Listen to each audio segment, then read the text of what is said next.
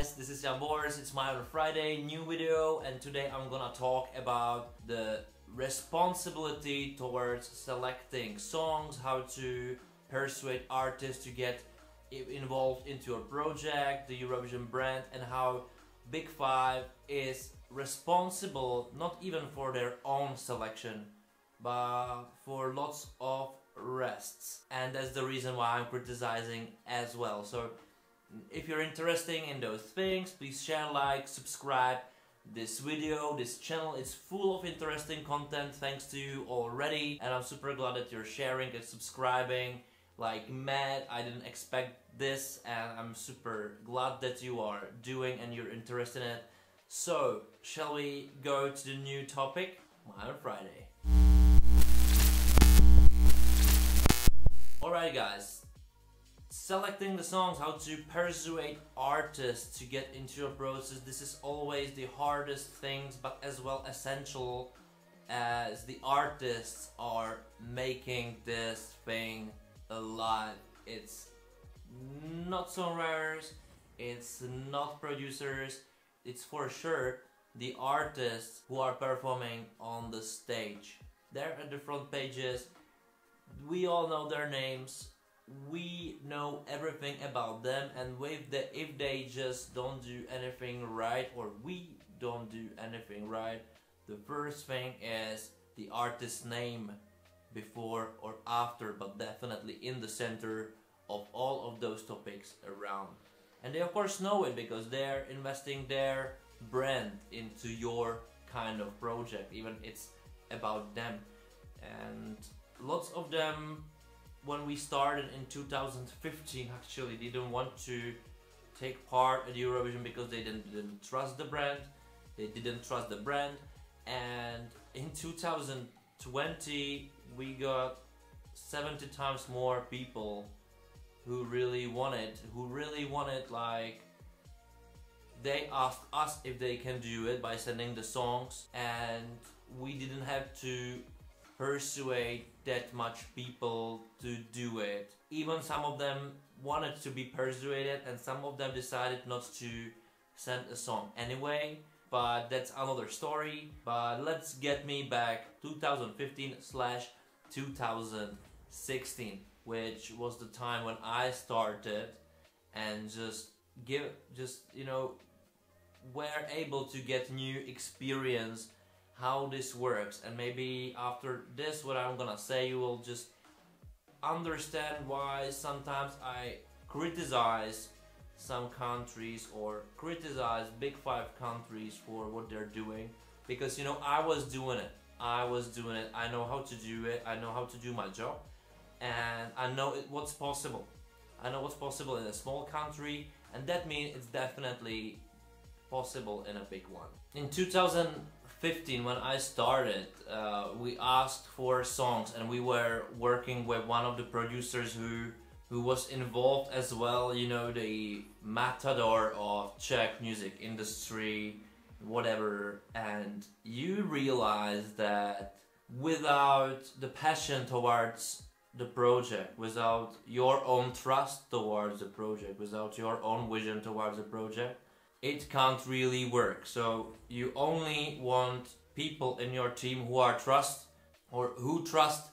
the project, who trust Eurovision, who trust the vision, who trust it can really make difference, that we can be successful in such a project, and then the project, it's not bullshit. It has a lot of its pluses, to be involved in it, and the reason why to take it seriously. And this so-called matador just told me that it's impossible to find good music in here, relevant, and actually that kind of year, or that time, it wasn't easy, but definitely it wasn't impossible. I would rather say that the market wasn't really ready, because no one ever wanted something from the market, and big talents which were there or yet to be there, or tried to be there, resigned a lot about what's really possible with this. And I think those people, those elder ones or older ones, or 30 years in the industry ones. They exactly knew how to do it, so they completely actually took the excitement from those people and probably saving their own businesses. So that wasn't really working with me, so we say goodbye to each other and we established something else. And we actually had a luck to have, I don't know, like 5 songs. One of it was really good.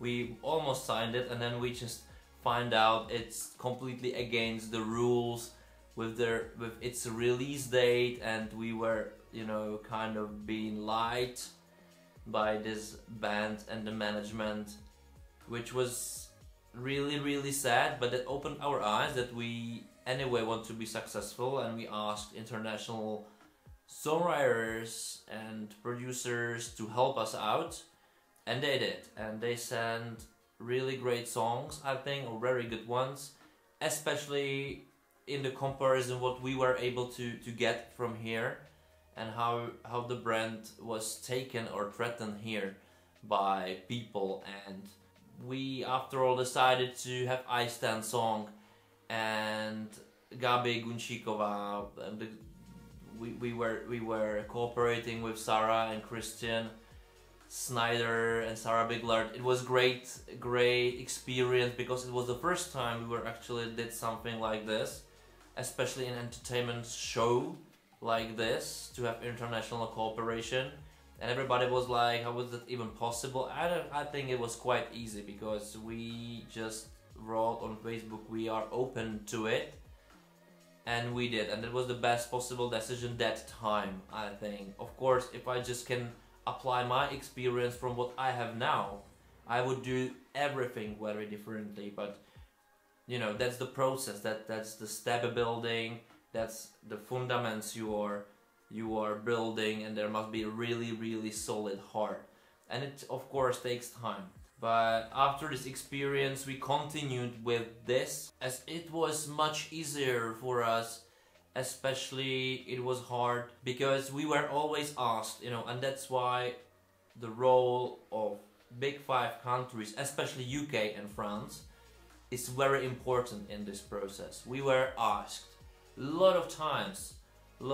I even remember one call when I was in London, actually by working something and for Strictly Come Dancing, and I had this call with another artist from Czech, which I really want to get involved in the process and motivate this person to send some song or even just think about it. And I was exactly said this, you know, I'm watching French music scene, and you know, they don't really like this format, they just don't do it right, and everybody's laughing about it, and it's definitely not that serious as what you said. And after this I heard it many times. It was mostly France or the UK, and you know, I didn't know how to answer those questions. And after few years I just realized it doesn't really matter if they're doing it right or not, if we are doing it. But the thing is that if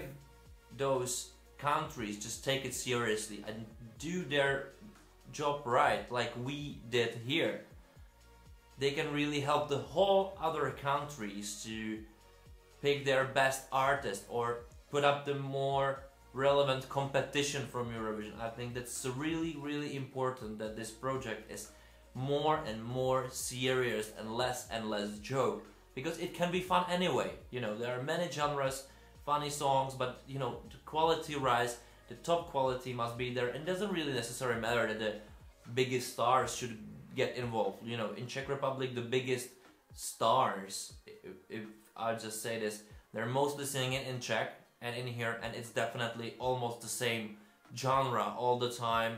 It's not definitely relevant, and the people who wants to do international quality music suffers from this. So the Eurovision is relevant for them. It's definitely different from France, which most of the even stars are singing as well in their own language, but it's more acceptable. It has this international appeal. It speaks to us differently. It's like Italian. It just works better, and it's more diverse by styles. It sounds better. So it's not this problem, but the thing is that even if you have such market, which is, you know, one of the biggest markets in the world, you're not doing the job really right. You're not doing terrible job, you know, let's say it like this. But you can do much better, and you know, much better you do, much better it's gonna be visible everywhere, not just at your own market, but even in our market and in the markets in other smaller countries, because the people of course watching your market, and you can really do great things with the brand, as we did in here for the brand, because it was extremely hated. And now let's say artists who really wants to do something with their career and or they want to go international or try it to go international, they are going with us because they feel it's a fair competition. It's a competition, so they see how really good other artists are. We are playing fair, so we play out all the cards. We have no secrets, you know. We really open our arms towards the music industry and its artists, because that's something what television doesn't do, you know. Especially I think Eastern European ones, really huge problem with this, and their music industries are operated by people who are not that great, but you're probably kind of afraid of them, and lots of friendships as well, which I don't think it's really good for a competition. And television is definitely not here for making friends, but to be a relevant partner. I think that's very important. It's something what I wanted to change with my team in here, and I think we did. And that even we brought some other professionals for different countries in here, just to make it even better and even more trustworthy, to make it even more professional every year. I think if the big countries just copy what we did in here, every step, what we do, how we do it, especially how we do it, you know, like how we personally did contacts, how we personally said everybody what's our vision, what's our idea, where we want to drag the project, how the project is really important to artists. And it is not just because 200 million people watching it, but that's as well the so big amount of number which is relevant. Then even in the bigger country like France, UK, Germany, you can rise those numbers even upper, you know. And if you just do the best possible job, you will influence other markets that they will want to watch it, as it's you're just make it more relevant, like Champions League final, you know. That should be it actually. And you are automatically in this final, so you have the biggest responsibility as well, you have the biggest markets, and you have the biggest budgets, or bigger budgets, much bigger budgets than we do for it. And as well you have much more valid or diverse or even average quality, better markets where you can grab those people. And it's actually quite easy. I think the TVs mostly suffer from how to find those people, and they're hiring people or they're hiring brands to do it for them. But actually nowadays it's much easier, and I really prefer, it's much better if you do it with your team alone, because you are working with them and then they're sharing the message that it really worked, and you're influencing them, you know, you're influencing those people that they will spread the message that it really made sense, that it's super important thing. And you know, nowadays you're just open Spotify, you just use this little bastard, you know, for finding thousands of artists you wouldn't know before, just because they're normally not in TV, because TV just always brings in only the people they know, which especially is horrible in here in the COVID situation, that almost no TV, especially the public broadcaster, didn't do anything for artists, and especially the artists who are not in this, you know, everybody knows them level, which I don't understand, and I will criticize it all the time, and that's the critique. I'm shooting my own leg, kind of, as well, but that's what pisses me off as well. You now can use this little thing, open the Spotify or another streaming media, but on Spotify I'm not paid for them, of course, you know, my numbers are not that high and they don't need to, work with me like this, but when you use Spotify and you're opening new playlist and you're just write the name of the playlist like the national code, you know, like UK or FRA or France or Czech or CZ or SK for Slovenia or for Slovakia or SLO for Slovenia, or just you just write down the name of the country. It will automatically generate you options to add songs, and if you just go and rotate those options, you will just find hundreds of people, maybe thousands in bigger market, which are relevant and you never heard of them. It can be talent with just one song, and you then can just, you know, contact this person through this, because all the contacts are there. You can contact this person and say, hey, why did you drop it? Or are you working on something new? Or can we just hear you somewhere live? Or can we just meet over coffee? And this is how you build it. This is how you build it. It's old school, but it works. It's the same, like, you know, we're all watching football without fans nowadays, and it doesn't really work. And, you know, we saw Junior Eurovision without fans. It doesn't really work. It worked as a program. It's the last resort, but it doesn't work without the audience, without the contact. And we can do over Skype meetings and over Zoom interviews.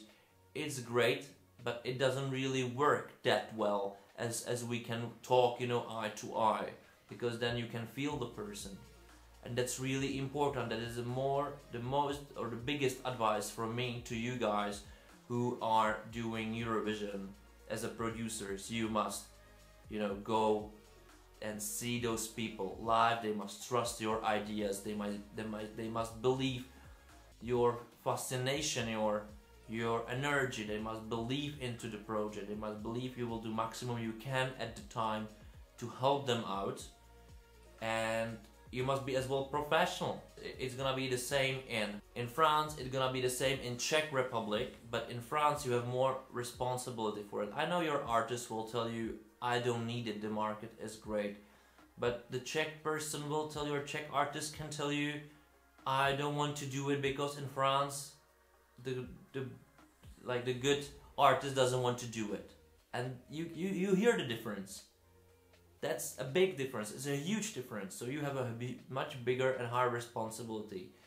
And you have to go to your market, because if you don't do it this way, if you just do it like outsourcing it, or it's not transparent, or it's not relevant, you know, it's not really relevant of what the music industry is about in your country, especially if you have such industry like you have in France or in the UK, they will not trust you, and it's gonna be harder for you to maintain such a relationship. And that's what you need to do, and we all need you to do it.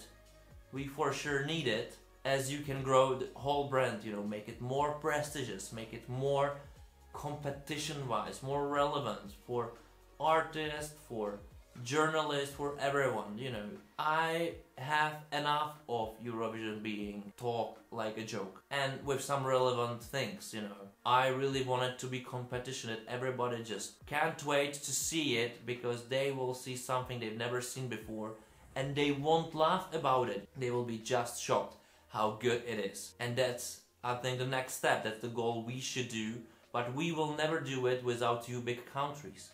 It's impossible. We can do whatever in here, and we can make it more relevant, and we can even do much more for our own artists and make them more relevant and make them shine and help them shine in Europe, and, you know, go into your markets and be competition for your own artists. And they can do it. It's harder, but they can. I think Eastern Europe is full of great talents, and we all need to maintain the fair game, as then even the best talents will show up, because they will feel the opportunity is real, is realistic, and that circle of quality will just move in a big wheel, which will drag us all upper, higher, better. And that's what I want from Eurovision. That was my goal. It's not a fun perspective. I'm watching it always in a much wider angle, from different perspective. you know, I'm looking what's happening now will affect us in 2, 3, 4 years and thinking about it. It's not the same perspective as a fan, even I'm a fan of Eurovision, but I'm as well a producer and somebody who wants to change or make the Eurovision bigger and greater, and now I'm using this channel for it. We'll see what I can do in the future, but now I do this. That's better than nothing, and I'm really glad that you're listening. So I will be glad if you just share, listen, like it, ring the bell as well for a new thing, because they will be upcoming, and because this is last mile on Friday before Christmas. I would like to wish you Merry Christmas. I would like to wish you to stay safe and healthy, have fun, have smiles on your face, don't let yourself drag into any drama, and just enjoy, because this year was fucking crazy. Thank you for watching.